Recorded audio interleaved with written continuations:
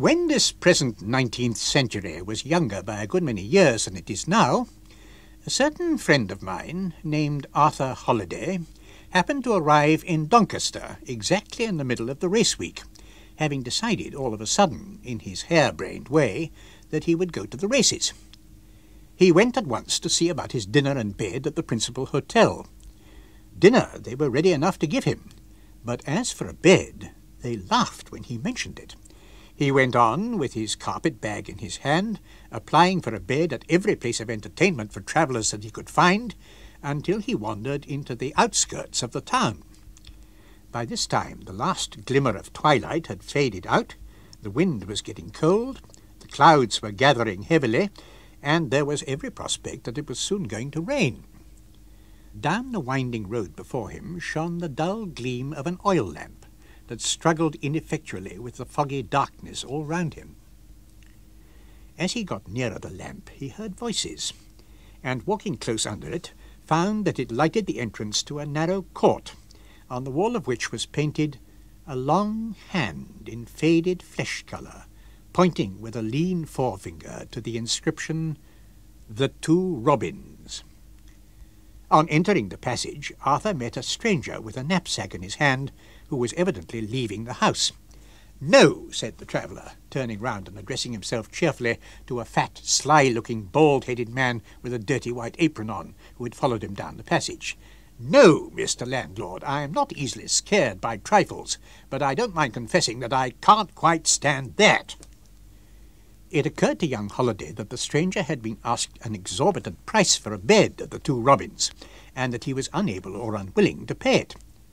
The moment his back was turned, Arthur, comfortably conscious of his own well-filled pockets, addressed himself to the landlord. "If you have got a bed to let," he said, "and if that gentleman who's just gone out won't pay your price for it, I will." The landlord rubbed his stubbly double chin. "Look here. You can have a bed all to yourself for 5 shillings, but you can't have more than a half share of the room it stands in. Do you see what I mean, young gentleman?" "Of course I do," returned Arthur a little irritably. "You mean that it is a double-bedded room, and that one of the beds is occupied." The landlord nodded his head and rubbed his double chin harder than ever. "Is it yes or no?" he asked. "Settle it as quick as you can, because there's lots of people wanting a bed at Doncaster tonight besides you." Arthur looked towards the court and heard the rain falling heavily in the street outside. "Here you are," he said. "I'll take the bed." Arthur handed the 5 shillings to the landlord, who nodded, dropped the money carelessly into his waistcoat pocket, and lighted a candle. "Come up and see the room," said the host of the Two Robins, leading the way to the staircase. It was larger and cleaner than Arthur had expected it would be. The 2 beds stood parallel with each other, a space of about 6 feet between them. The occupied bed was the bed nearest the window. The curtains were drawn round it, except the half-curtain at the bottom. Arthur saw the feet of the sleeping man raising the scanty clothes into a sharp little eminence, as if he was lying flat on his back. He took the candle and advanced softly to draw the curtain, stopped halfway, and listened for a moment, and then turned to the landlord. "He's a very quiet sleeper," said Arthur. "Yes," said the landlord, "very quiet." Young Holliday advanced with the candle and looked in at the man cautiously. "How pale he is," said Arthur. "Yes," returned the landlord. "Pale enough, isn't he?" Arthur stooped down closer over the stranger, looked at his ashy, parted lips, listened breathlessly for an instant, looked again at the strangely still face and the motionless lips and chest, and turned round suddenly on the landlord. "Come here," he whispered under his breath. "Come here, for God's sake. The man's not asleep. He's dead." "You found that out sooner than I thought you would," said the landlord composedly. "How did he die? Who is he?" asked Arthur, staggered for the moment by the audacious coolness of the answer. "I know no more about him than you do," rejoined the landlord. "He's been here a week, paying his way fairly enough. and stopping indoors for the most part as if he was ailing. My girl brought him up his tea at 5 today, and as he was a-pouring of it out, he fell down in a faint, or a fit, or a compound of both, for anything I know. We couldn't bring him to, and I said he was dead. And the doctor couldn't bring him to, and the doctor said he was dead. And the coroner's inquest's coming as soon as it can, and that's as much as I know about it."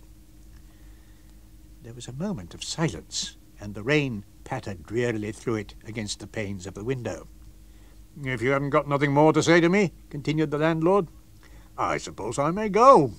You don't expect your 5 shillings back, do you? I've kept my part of the bargain, and I mean to keep the money. I'm not Yorkshire myself, young gentleman, but I've lived long enough in these parts to have my wits sharpened, and I shouldn't wonder if you found out the way to brighten up yours next time you come among us." The landlord turned towards the door and laughed to himself softly.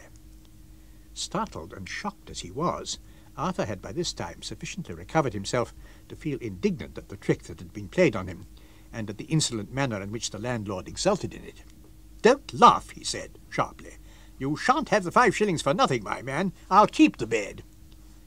"And I wish you a good night's rest," said the landlord, shutting the door after him. Though not naturally over-sensitive and not wanting in courage, the presence of the dead man had an instantaneously chilling effect on Arthur's mind when he found himself alone in the room. Alone, and bound by his own rash words to stay there till the next morning. He advanced towards the bed and drew the curtains, purposely abstaining as he did so from looking at the face of the corpse. He went next to the window. The night was black, and he could see nothing from it. The rain still pattered heavily against the glass. A distant church clock struck 10. Only 10. How was he to pass the time till the house was astir the next morning? He took a few turns up and down the room, then stopped at the foot of the occupied bed. He stretched out his hand towards the curtains, but checked himself in the very act of undrawing them, turned his back sharply on the bed, and walked towards the chimney-piece, to see what things were placed on it, and to try if he could keep the dead man out of his mind in that way. On the chimney-piece were 2 coarse china ornaments of the commonest kind, and a square of embossed card, dirty and fly-blown, with a collection of wretched riddles printed on it in all sorts of zigzag directions.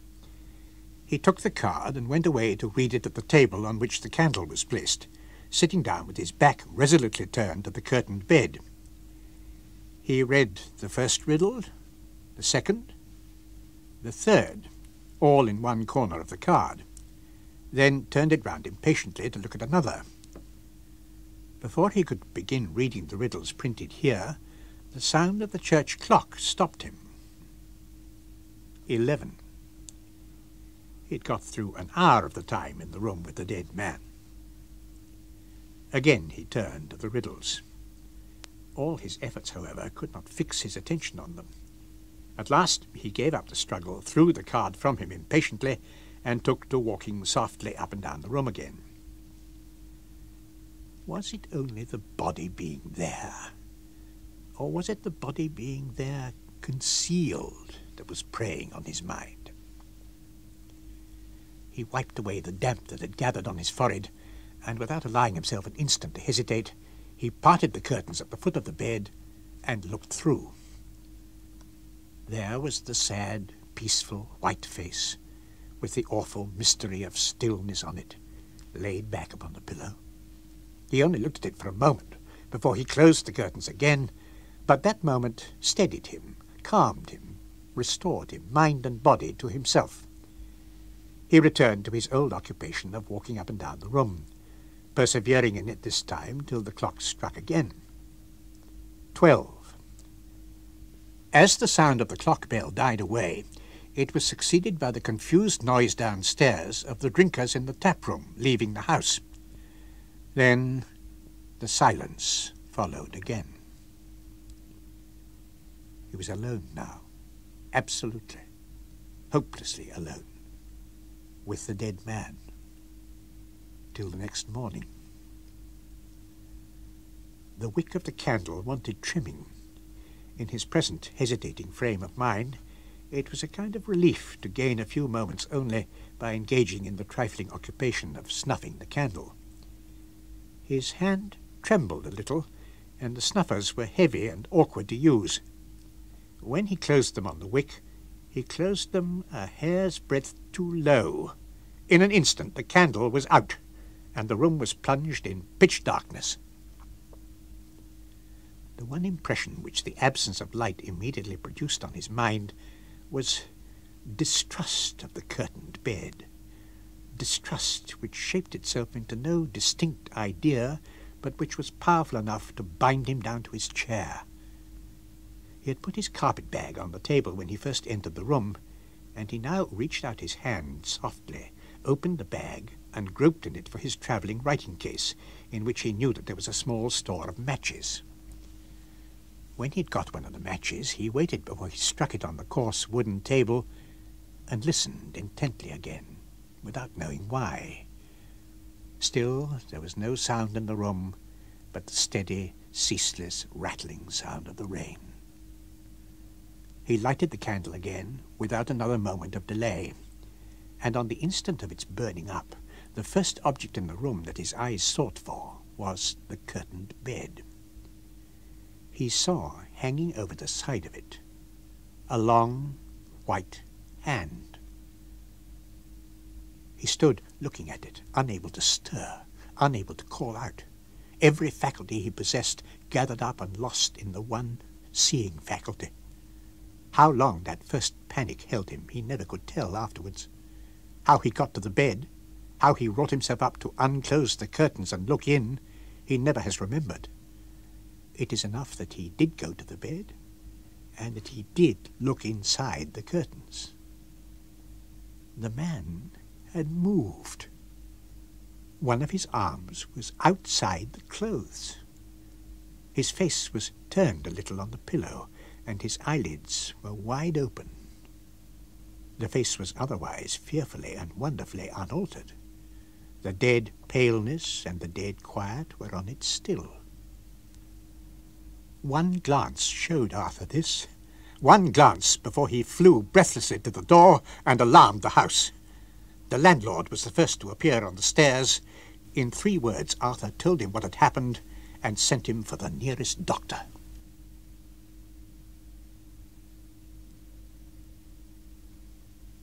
I who tell you this story was at the time of these events staying with a medical friend of mine in practice at Doncaster, taking care of his patients for him during his absence in London, and I, for the time being, was the nearest doctor. They had sent for me from the inn when the stranger was taken ill in the afternoon, but I was not at home, and medical assistance was sought for elsewhere. When the man from the 2 Robins rang the night bell, I was just thinking of going to bed. Naturally enough, I did not believe a word of his story about a dead man who had come to life again. However, my surprise at finding that the man had spoken the literal truth was almost equalled by my astonishment at finding myself face to face with Arthur Holliday as soon as I entered the bedroom. We shook hands amazedly, and then I ordered everybody but Arthur out of the room. With my medicines, and with such help as Arthur could render under my direction, I dragged the man literally out of the jaws of death. In less than an hour, he was alive and talking, in the bed on which he had been laid out to wait for the coroner's inquest. He was a startling object to look at, with his colourless face, his sunken cheeks, his wild black eyes, and his long black hair. The first question he asked me about himself, when he could speak, made me suspect that I had been called in to a man in my own profession. I mentioned to him my surmise, and he told me that I was right. He said he had come last from Paris, where he had been attached to a hospital, that he had lately returned to England to continue his studies, that he had been taken ill on the journey, and that he had stopped to rest and recover himself at Doncaster. He did not add a word about his name or who he was. All I inquired when he ceased speaking was what branch of the profession he intended to follow. "Any branch," he said bitterly, "which will put bread into the mouth of a poor man." At this, Arthur burst out impetuously in his usual good-humoured way. "My dear fellow, now you come to life again, don't begin by being downhearted about your prospects. I can help you, and if I can't, I know my father can." The medical student looked at him steadily. "Thank you," he said coldly, then added, "May I ask who your father is?" "He's well enough known all about this part of the country," replied Arthur. "He's a great manufacturer, and his name is Holliday." My hand was on the man's wrist during this brief conversation. The instant the name of Holliday was pronounced, I felt the pulse under my fingers flutter. "I'm indebted to Mr. Holliday's son, then, for the help that has saved my life," said the medical student. The stranger's wild black eyes were fixed with a look of eager interest on Arthur's face. The two faces were close together. I looked at them, and to my amazement, I was suddenly impressed by the sense of a likeness between them. "You have saved my life," said the strange man. "If you had been my own brother, you could not have done more for me than that." "I hope I have not done being of service to you yet," said Arthur. "I'll speak to my father as soon as I get home." "You seem to be fond and proud of your father," said the medical student. "Of course," answered Arthur, laughing. "Aren't you fond of your father?" The stranger suddenly dropped young Holliday's hand and turned his face away. "I beg your pardon," said Arthur. "I hope I have not unintentionally pained you. I hope you have not lost your father." "I can't well lose what I have never had," retorted the medical student. "I have no name and no father. The merciful law of society tells me I am nobody's son. Ask your father if he'll be my father too, and help me on in life with the family name." Arthur looked at me more puzzled than ever. I signed to him to say nothing, then laid my fingers again on the man's wrist. In spite of the extraordinary speech that he had just made, his pulse had fallen back to a quiet, slow beat. Finding that neither of us answered him, he turned to me and began talking of the extraordinary nature of his case, and asking my advice about the future course of medical treatment. I said the matter required careful thinking over, and suggested that I should send him a prescription a little later. He told me to write it at once, as he would most likely be leaving Doncaster in the morning before I was up. Hearing this, Arthur volunteered the loan of a travelling writing case which he said he had with him, and bringing it to the bed, shook the notepaper out of the pocket of the case forthwith in his usual careless way. With the paper there fell out onto the counterpane of the bed a little watercolour drawing of a landscape. The medical student took up the drawing and looked at it. His eye fell on some initials neatly written in cipher in one corner. He started and trembled. His pale face grew whiter than ever. "A pretty drawing," he said, in a remarkably quiet tone of voice. "Ah, and done by such a pretty girl," said Arthur. "I wish it was not a landscape. I wish it was a portrait of her." "You admire her very much?" "Love at first sight," said young Holliday, putting the drawing away again. "But it's the old story. She's trammelled by a rash engagement to some poor man who is never likely to get money enough to marry her.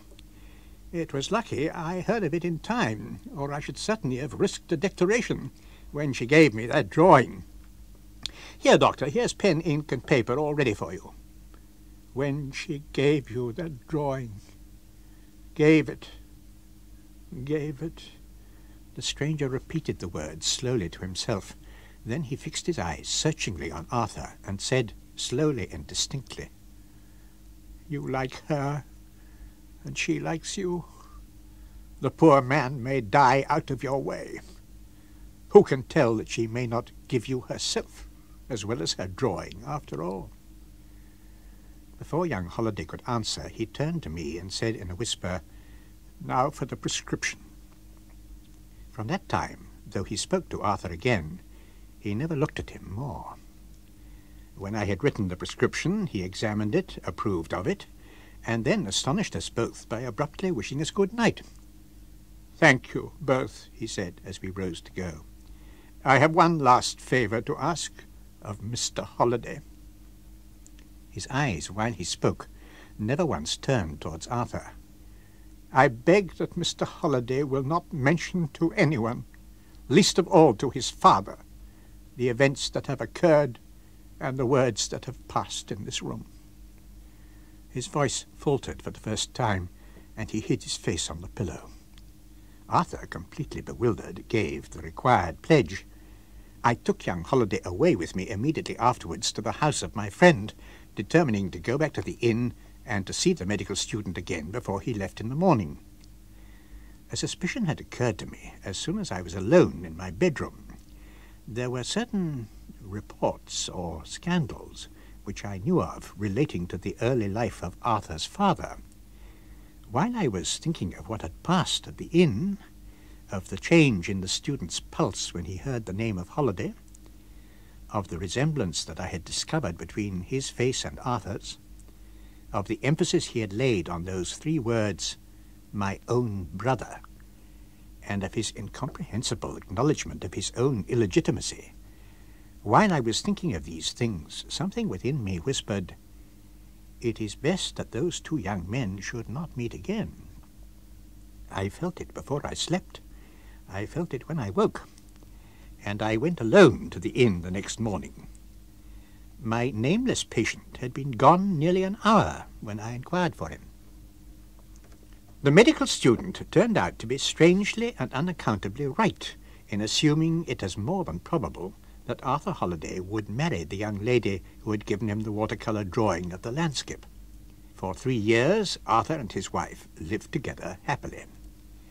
At the expiration of that time, the symptoms of a serious illness first declared themselves in Mrs. Holliday.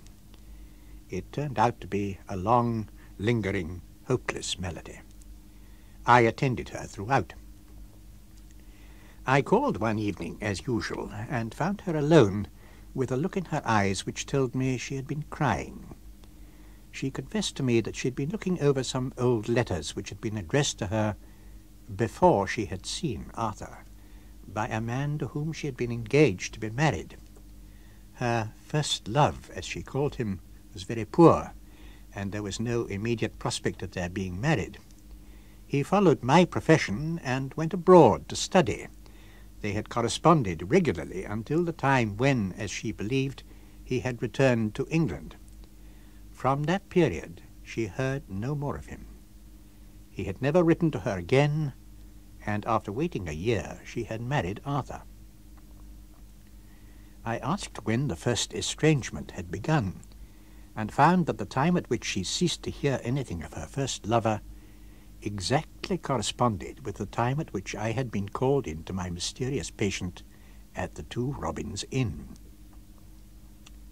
A fortnight after that conversation, she died. I have some years to pass over before I can approach to anything like a conclusion of this fragmentary narrative. One rainy autumn evening, while I was still practicing as a country doctor, I was sitting alone thinking over a case then under my charge, which sorely perplexed me, when I heard a low knock at the door of my room. "Come in," I cried, looking up curiously to see who wanted me. After a momentary delay, the lock moved, and a long, white, bony hand stole round the door.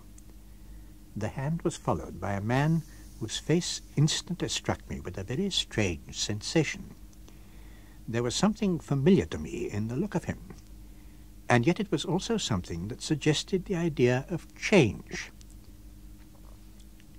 He quietly introduced himself as Mr. Lorne, presented to me some excellent professional recommendations, and proposed to fill the place then vacant of my assistant. Something in my own recollections, I can hardly say what, made me feel ready and glad to accept his proposal. We got on together as if we had been old friends from the first, but throughout the whole time of his residence in my house, he never volunteered any confidences on the subject of his past life. I had long had a notion that my patient at the inn might have been a natural son of the elder Mr. Holliday's, and that he might also have been the man who was engaged to Arthur's first wife. And now another idea occurred to me, that Mr. Lorne was the only person in existence who could, if he chose, enlighten me on both those doubtful points. But he never did choose, and I was never enlightened. He remained with me till I removed to London, and then he went his way and I went mine, and we have never seen one another since. I may have been right in my suspicion, or I may have been wrong. All I know is that in those days of my country practice, when I came home late and found my assistant asleep and woke him, he used to look, in coming to, wonderfully like the stranger at Doncaster, as he raised himself in the bed on that memorable night.